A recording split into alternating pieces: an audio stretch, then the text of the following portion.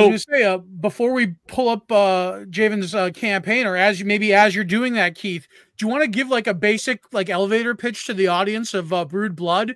Yeah, that'd be great. Just kind of give them an idea of what what the story let's see is. how your pitching game is, Javen. Yeah. Oh my word, the salesmanship. That's always gets me. Okay, That's very cool. Cool. It's a little bit of a fantasy tale too. It's like fantasy thriller. Yeah, I like that. Plus, murder is big now. That mashup often. Can you do like a pop culture pairing? It's this thing meets this thing. I've tried. Murder She Wrote and I feel like I don't know enough pop culture to do that. You know, like this is the thing that like I try to look for it and can't find, and so I don't know like what two things to put together. But I'm working on that, and probably by the next one I'll know what it is. Okay. Well, maybe we can find it out for you when we look at the campaign. That would be very helpful if you're like, for you. Yeah, and I feel like your pitch could be fine tuned a little more. Like I would get into more like the story aspects and less about how it's going to lead into other graphic novels. You can do that after, but I think the way most people check out after like 30 seconds listening, you know, that's if you're going to be behind a table at a convention or pitching to a publisher, you know, you'd want to think about that. Yeah. I think just for the sake of giving us context, that was fine. Yeah, definitely. And I don't mean it as a slight. I just trying to help, you know, like help you refine it a little bit, you know? Yeah. I think once we figure out what the two shows are, we can you'll have a better. That might help. Yeah. We'll start with that.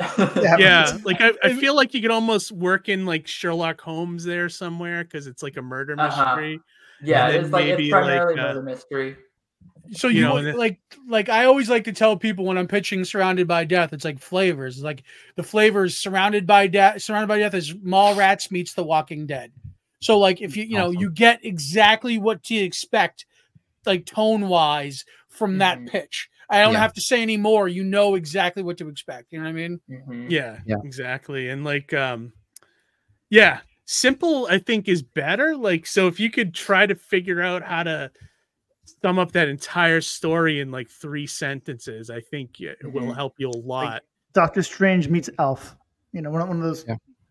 Well, the potions and stuff like that's like alchemy. You know, I'm thinking like I'm trying to think of like pop culture things with alchemy in it. You know what I mean? Like Full Metal Alchemist. Oh yeah. Okay. Yeah. For sure. Like it's kind of. I guess it is kind of like that, huh?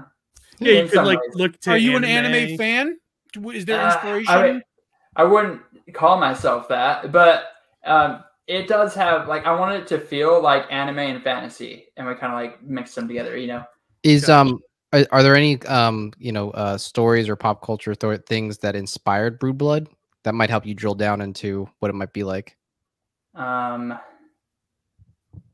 why don't we watch the campaign? Maybe we can figure it out. Not right off the bat. All right. Is the thriller portions very adult, like, or is it like is it an all ages kind of book? It's like PG-13, you know. So okay, all right. So gonna be like fun, not like super gory, you know. Okay, all right. Couple of comments before we bring up the campaign. Diane says elevator pitches take practice. That's for damn sure. Yeah, I'm still tweaking mine, you know, even at conventions and stuff. And then Dr. Mass said, or for a video, keep it short and sweet. That's definitely true. Like your campaign video shouldn't be longer than a minute because people check out after 15 seconds or so. They say.